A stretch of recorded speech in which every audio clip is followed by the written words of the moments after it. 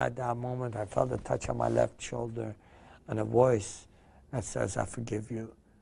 I did not understand how could that be possible, because I had heard Allah is forgiving and merciful, but we cannot know His forgiveness till the day of judgment. So I said, who are you that forgives me? And I feel forgiven today. And He said, I am the way, the truth, and the life. And I did not understand what that means, because I had never heard those words. So I said, what is your name? And he said, Jesus Christ, the living God.